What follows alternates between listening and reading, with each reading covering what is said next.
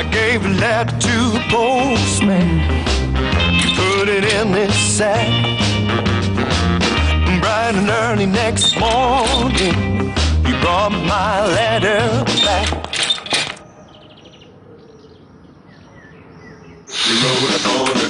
Return to sender, address unknown. Iacob Scrânung, puterea alintaromei. Când îți iubești părul, faci totul ca să eviți asta. L'Oreal inventează Elsev antirupere cu omega ceramide pentru o dublă reparare. La exterior reface suprafața până la vârfuri. În interior reconstruiește fibra capilară. Rezultat cu până la 95% mai puțin păr rupt la periaj. Nou Elsev antirupere de la L'Oreal cu omega ceramide pentru o reparare internă plus externă. Pentru că meritați.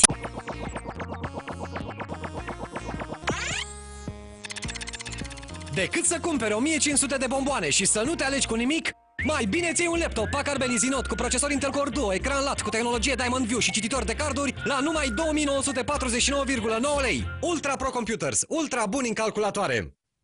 All them sexy girls when your body up and down. They place on your blowing on these pieces. Like a muffin machine and you dance all stylish. My ladies feeling sexy and irate. I blow the speakers when you're blowing on the dance floor. Cine caută, găsește jumătatea de bancnotă potrivită în alte pungi de Cio Chips. 10.400 de bancnote te așteaptă să le potrivești în pungile de Cio Chips și să câștigi bani adevărați de distracție. Cumpără un Seat și poți câștiga o excursie de 2 persoane la concertul Shakira din 5 martie de la Budapesta.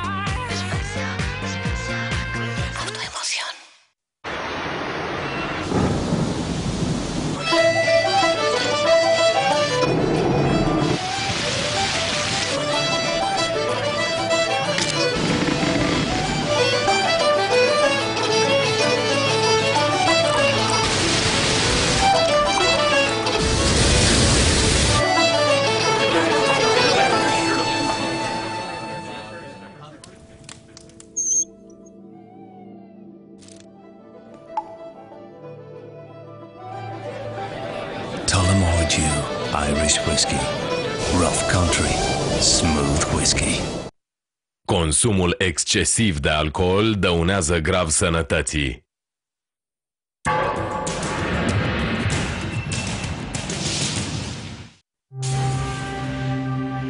The worst has happened. Now using survivor testimonies, inquiry evidence, and advanced computer simulation, we turn back time and piece together the causes of some of the world's most devastating disasters. A brand new series of Seconds from Disaster. Tonight at 11 on National Geographic Channel.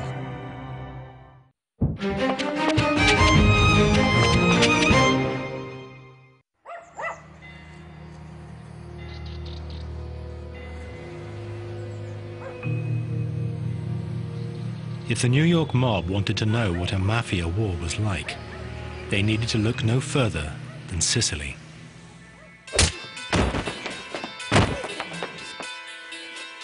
Here the mafia's boss was Totò Riina, an elusive, psychopathic killer from the town of Corleone.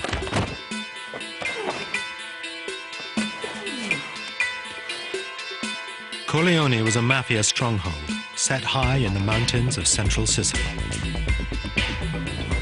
It was the place that gave its name to Marlon Brando's character in the film The Godfather.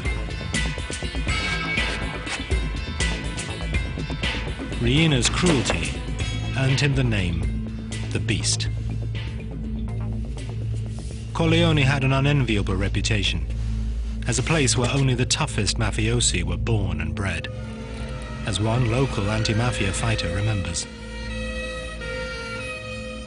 I mafiosi di Corleone una volta ho incontrato. I once met a Corleone mafia person and he looked me straight in the eye and said, "Listen, to be a real man you need to have spent a few years in jail." This is the philosophy of the Corleone mafia. For them, going to jail is like a baptism. A mafia member who hasn't been to jail isn't a real mafioso.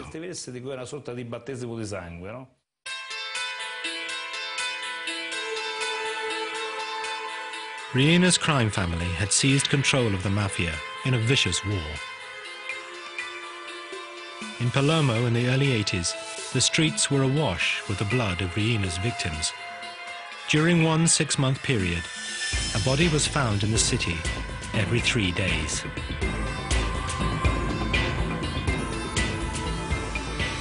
Palermo's mayor was Leoluca Orlando, elected to office promising to end such crimes. Even 20 years later, his courageous stand means he must have an armed guard 24 hours a day.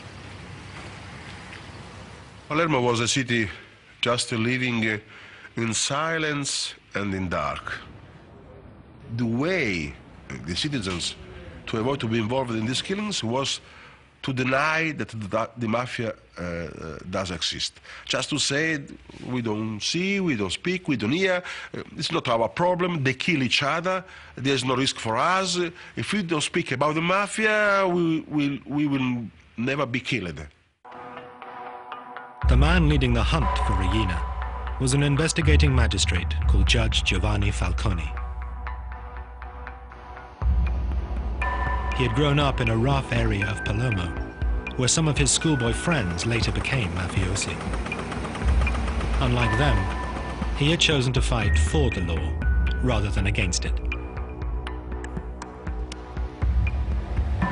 From his headquarters in Palermo's Palace of Justice, Falconi had been battling the mafia for over a decade.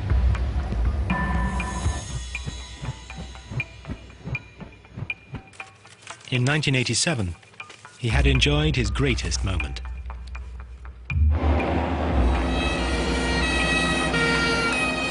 In the Maxi trial, over 300 mafiosi had been sent to prison, their sentences totaling almost 3,000 years. It was the most stunning blow the Sicilian mafia had ever received.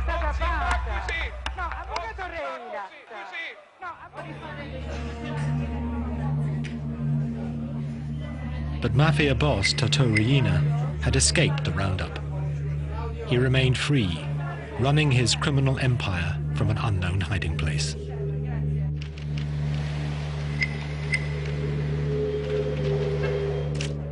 Falconi faced another danger, this one closer to home.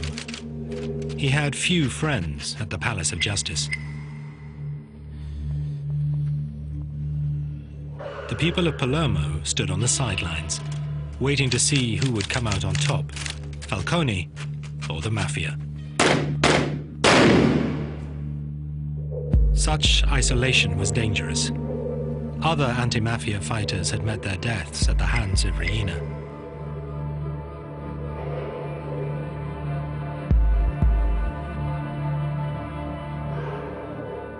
Falconi could not be too careful. When he married his fiancée, Francesca, Falconi had Mayor Orlando himself conduct the ceremony. It was held in total secrecy, late on a Saturday evening, to the astonishment of Orlando's secretary. Suddenly, my secretary came and said, Judge Falcone is arriving. And I said, yes, let's start with the wedding. And they got married, there was no one, and they went away without photo, without friends, without members of family. It was one of the costs that Giovanni and Francesca had to pay to the fight against the mafia.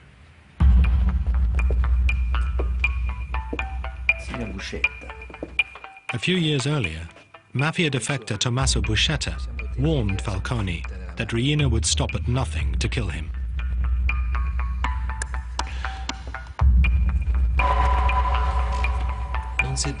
Never forget, when you open an account with the mafia, it will only be settled when you die. Falconi spoke to one of his closest friends in the fight against the mafia. He made a chilling prediction. Come lui diceva poi, when we were talking afterwards, he told me, my life's mapped out. It's my destiny to be killed by the mafia someday. Non posso che morire così.